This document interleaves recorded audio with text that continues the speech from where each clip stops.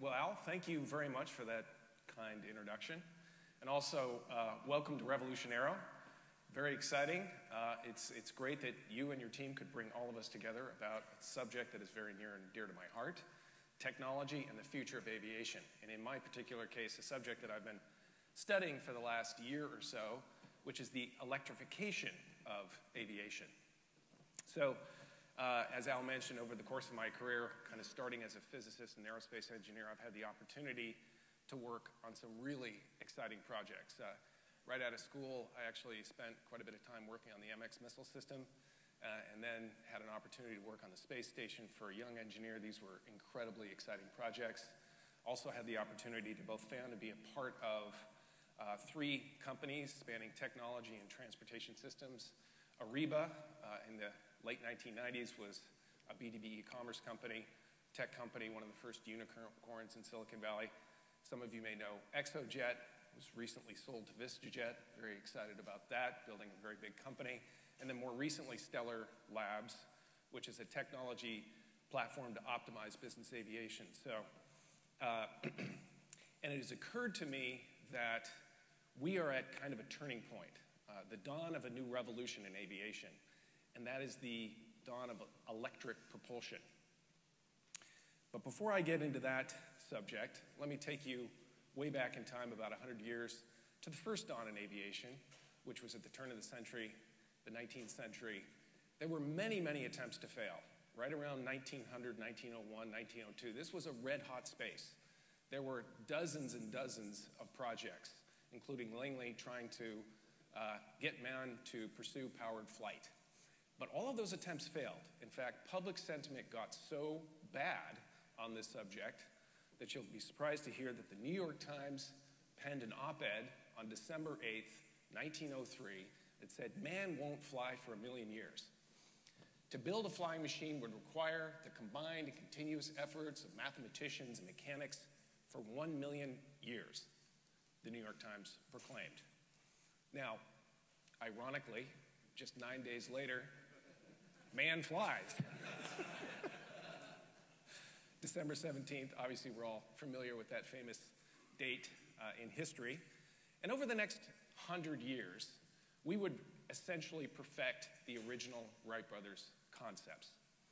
From 1903 to 1947, supersonic flight, transcontinental flight in 1957, supersonic commercial flight in 1976, and of course, the world's largest flying aircraft, 800 passengers, that can go 8,000 nautical miles around the world.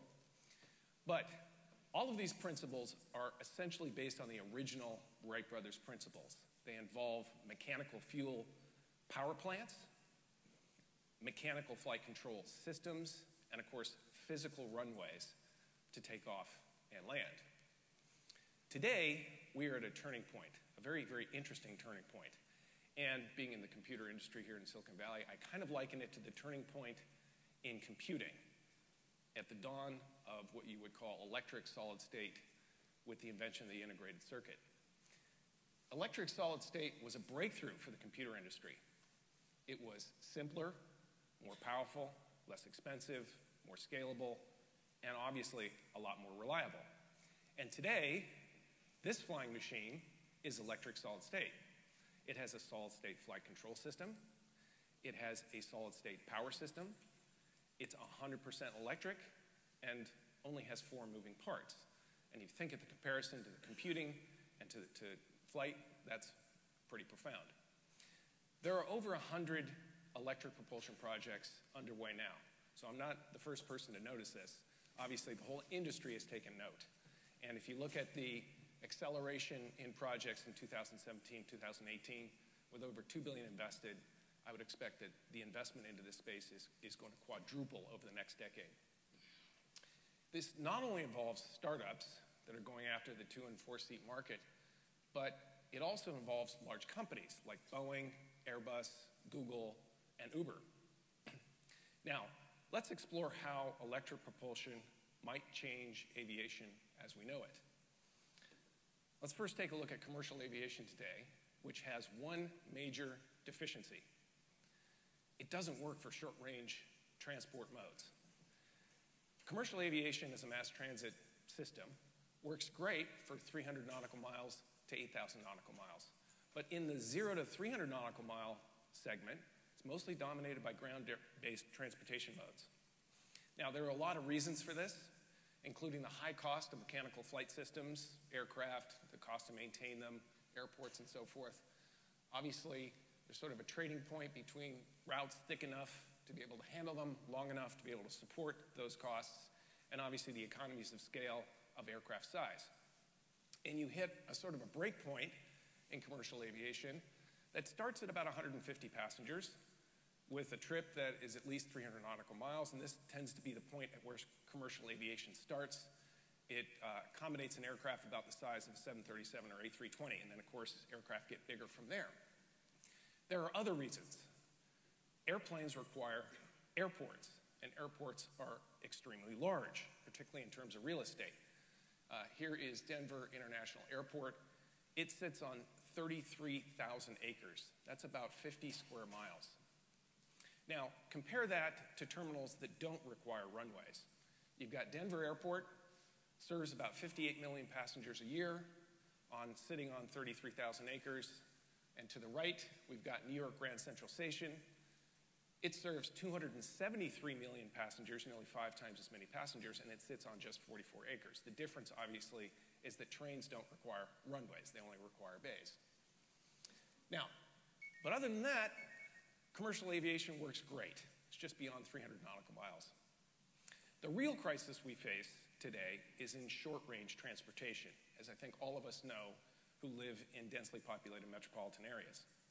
Short-range transport is dominated by ground-based modes: trains, planes, buses, not planes, trains, buses, ferries, and automobiles. And ground-based modes have many glaring deficiencies. One, they are increasingly landlocked. There is just not enough room to build more freeways, more train systems, more light rail systems, and the cost of doing so is skyrocketing. Ground infrastructure also costs billions to build and maintain. Once you build train tracks as well as highways, you still have to maintain them at an extremely high cost. And it's only getting slower.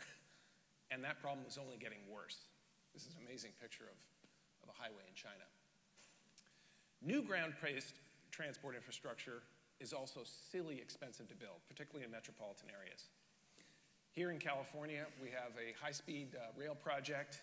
It is essentially a short-range transportation mode of travel. It's projected to cost about $80 billion. More likely, it's going to cost $100 billion. It's going to serve 24 cities with 24 stations.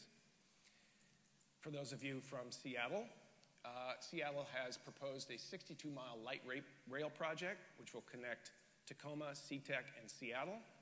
That will be $54 billion, probably will grow as well, and it's projected to take about 25 years to build. And here in San Francisco, the Bay Area, we have something called the Caltrain extension, and it's projected to cost $3 billion per mile. This is just for an extension of the train into San Francisco. So these systems are very, very expensive to expand upon, but aviation, by aviation standards, electric propulsion is revolutionary. So I just want to talk you through some of the reasons why. If you look at a fossil fuel turbine or motor, most of the energy in the Jet A and the gasoline that goes into that is wasted as heat. Actually, about 3/4 of it is spit out in heat and friction, and only about 1/4 of the energy is converted to kinetic energy or forward motion. Electric motors, by comparison, are 94% efficient. So the electric energy that is 94% in converting to kinetic energy and forward motion. Only about 6% of the energy is lost in friction and flux losses. Electric motors are also lighter, substantially lighter. Here we have a Lycoming engine, weighs over 400 pounds, produces about 300 horsepower. And to the right, we have an equivalent electric motor, weighs 70 pounds, and actually produces more horsepower at 350 horsepower. And electric motors are nearly maintenance-free. A lot of people here in aviation are very familiar with the high cost of maintaining turbines. When you include that in helicopters, you also have collectives, transmissions, all sorts of complex moving parts. Sometimes the cost of maintaining an aircraft is larger than the fuel cost itself. But electric motors are nearly maintenance-free. There's only one moving part, there's no heat, there's no combustion trying to blow the thing apart, and so they're almost near maintenance-free. So electric motors are better, cheaper, more efficient, no oil systems, no fuel systems, no cooling systems. You can distribute them across the aircraft where you need power because they are lighter, and they're also quieter, again, because there's no combustion involved. All of these things are critical in aviation. And obviously, they're zero emissions, which is fantastic. Electric motors have no waste product, no CO2, straight out of the box. And finally, electric is faster and surprisingly efficient. There have been a lot of studies that have been done on the energy consumption per passenger of an eVTOL aircraft. So I'm going to compare that to a train and a car and a bus for a 50-mile trip. And per passenger, given all the load factors and things of trains and buses, they're all within about $3 to $4 in energy cost for about a 50-mile trip. But an eVTOL obviously can fly fast at 150 miles an hour. So on a 50-mile trip can get there in about 18 minutes, whereas on a good day, a train, car, and a bus might take 43 minutes up to an hour. Now that's without traffic. Add traffic, you can double those numbers to up to 2 hours. I actually travel from Napa down here, often takes me 2 hours, it's 44 miles. Electric propulsion also solves another big problem, a phenomenal problem actually, vertical takeoff and landing, or as we were all talking about this conference, VTOL. eVTOL requires vastly less infrastructure than cars, automobiles, and trains, or commercial air, which is served by runways. Obviously, you can take off from something the size of a helicopter pad. And it enables flight over densely populated metropolitan areas, kind of a nice benefit, and from spaces that are a fraction of the size and cost of modern-day airports. So, over the coming decade or two, let's explore where this might go.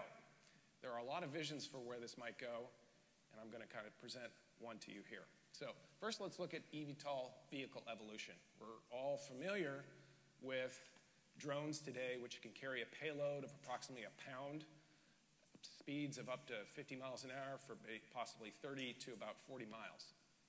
Over the next 3 to 5 years, there are numerous projects in the eVTOL space that will carry passengers, approximately 600 pounds, 2 to 4 passengers, faster distances, longer range. And it's not unreasonable to assume that over the next 10 to 15 years, we scale that up again to something the size that can carry 6,000 pounds of payload for up to 20 to 40 passengers. So let's explore for a second a 20 to 40 passenger eVTOL and what that can do for short-range transportation. First of all, in aviation, economies of scale matter. They actually matter a lot. First of all, if you have a 20 to 40 passenger eVTOL versus a 2 to 4 passenger, you can carry an order of magnitude more passenger throughput on that single aircraft. You have the opportunity to optimize aerodynamics and structures further, and we've seen that in almost every aviation project over the last few decades. You have the ability to use quieter and possibly more efficient ducted fans. They're up to 25% more efficient. You also have the size and scale to include a hybrid Jet A APU backup, so you can put a little bit of fuel on board just in case you need it so that you can meet FAA Part 121 and 135 rules. You have the opportunity to put in scheduled routes, which are pre-approved by the FAA, so that you can actually put these things in mass quantity and the FAA ATC system can handle them. And obviously with scale, the economies of scale and the cost per passenger plummet. Now, let's also take a look at battery technology in the forecast. Today, eVTOL projects are flying somewhere in the neighborhood of 60 to 100 nautical miles. But with improvements in battery technology and near-term improvements with known aerodynamic scale, we can probably get up to an all-electric flight of about 300 nautical miles. So, how big is the 0 to 300 nautical mile transport market? Well, as measured by the Federal Highway Administration, short-range transportation is already 4 times larger than all the passenger miles flown on commercial airlines. So those people traveling 1 to 3 hours, up to 300 nautical miles by car on federal highways is already a substantially larger number than those who travel on commercial airways. And another example, a little bit near and dear to my heart because I do live in Napa, is let's say you work in downtown San Francisco. Now, for all of those who are not from San Francisco, it is a cool 56 degrees all summer long and pretty foggy. But, and also the real estate here is extraordinarily expensive, very expensive to live in San Francisco. But let's say that 44 miles away as the crow flies, you could travel in 18 minutes for about 15 bucks and live in sunny Napa where it is 80 degrees all summer, at where the real estate cost is about 1/4 to 1/3 the cost of living in San Francisco. Well, where would you choose to live? You certainly might consider living in Napa if that transportation system existed. That means if we could put that in place, you have an opportunity to dramatically relieve urban congestion. You can actually base eVTOL or vertiports in cities surrounding the Bay Area, expanding the envelope for where people can reasonably live and work in San Francisco from about 10 to 20 miles to as much as 50 to 100 miles. That has the opportunity to open up real estate, open up abilities for people to live on the coast or live in the inland territories of California. Dramatically change, in fact, where we work and where we live. Ironically, it also has the opportunity to improve long-range transportation.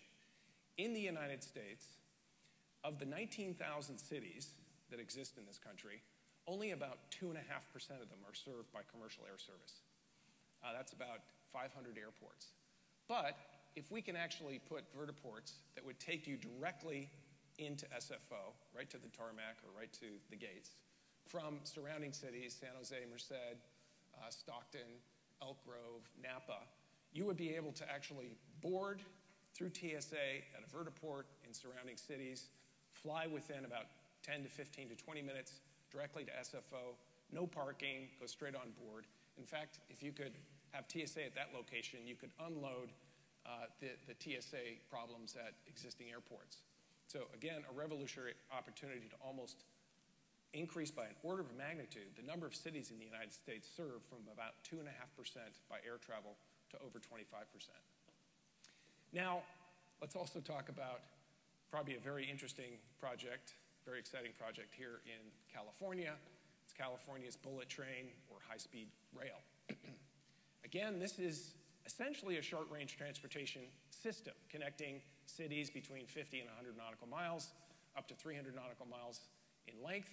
It is projected to cost $80 to $100 billion. It will carry about 200,000 passengers per day. It will have 24 stations serving essentially 24 cities. Believe it or not, it's pretty noisy. For all those who are concerned about noise in aviation, this train actually produces about 100 dB as it whizzes by at 200 nautical miles an hour. And it's due to be finished by 2030.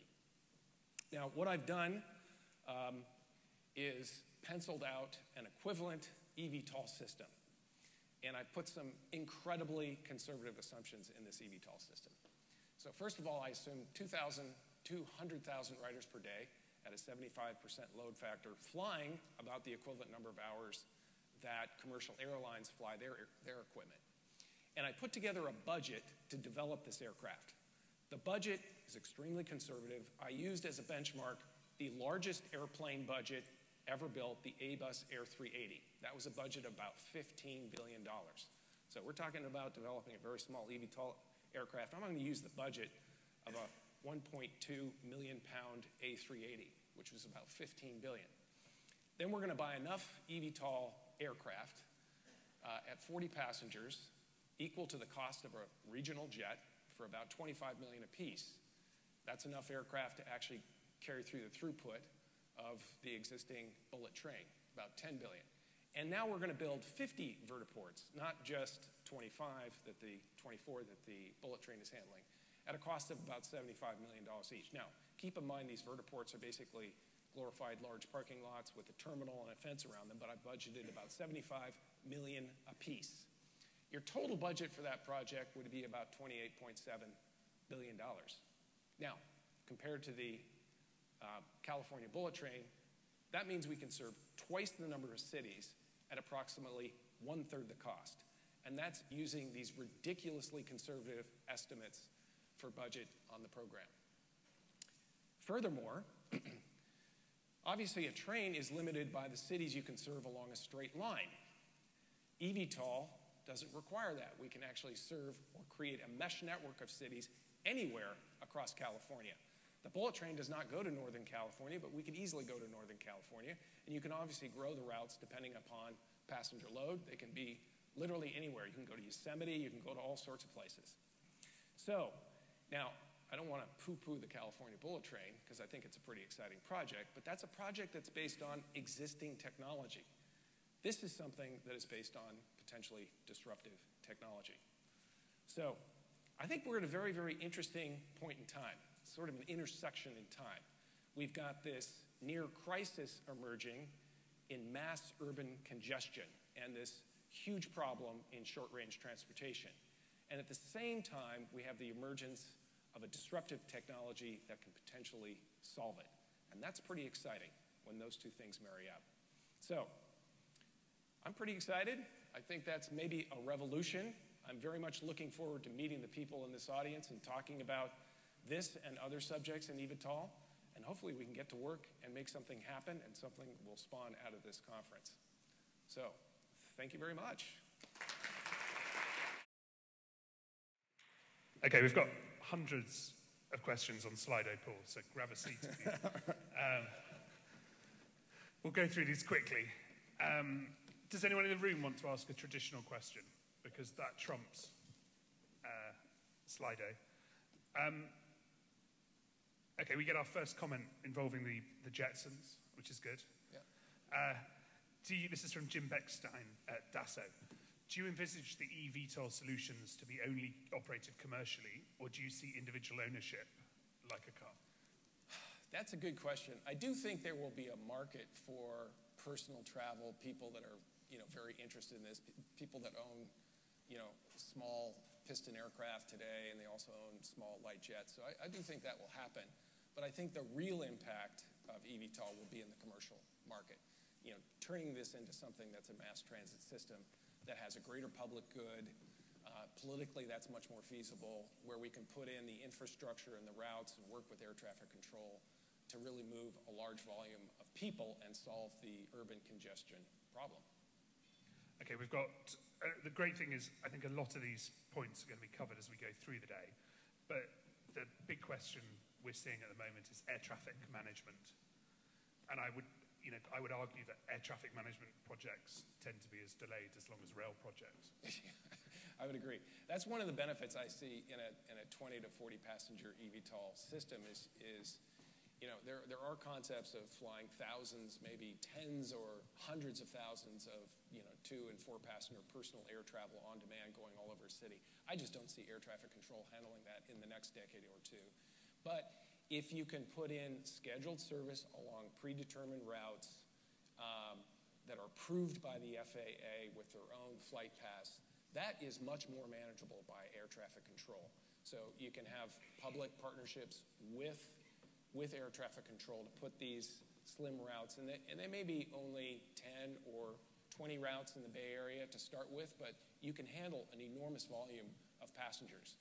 As I talked about in the California bullet train, we're not talking about a lot of routes, maybe 50 routes in total. But if they're scheduled and predetermined, air traffic control has a vastly better capability of handling that and a lot of throughput than just straight on-demand, little planes, hit your button, get on board, file a flight plan. That's less likely to happen, in my opinion. Any more questions from the room? And I guess the final question, which I think just deserves credit, what happens, your idea about flying to hub airport, the question for the audience is actually what happens to the savings when you factor in TSA times anyway? That's a really good question. So a lot of you may not know that the Bay Area actually had such a system in the 1970s. They flew Sikorsky S-91s. They carried about 19 passengers from surrounding cities in the Bay Area, you could take off from Marin in Sausalito, and in 8 minutes, a helicopter would ferry you straight to the tarmac in SFO. When I grew up, my father never drove to SFO. He actually went to Sausalito and took a helicopter for something like $50. And that combination of helicopters carried about 270,000 passengers from surrounding areas in the Bay Area directly to SFO. Obviously, the service went bankrupt as the cost of fuel and serving these helicopters went out. But with eVTOL, there's an opportunity to bring that back. So in New York City, for example, we all are familiar with the terrible problem of trying to get from New York City to the surrounding airports can take an hour and a half. By helicopter or by eVTOL, that might be 6 to 8 minutes. And what a dream that would be, particularly if it was inexpensive and in a mass transit format. Okay, we've got a question from the microphone's on its way to you. Just raising down. Lynn?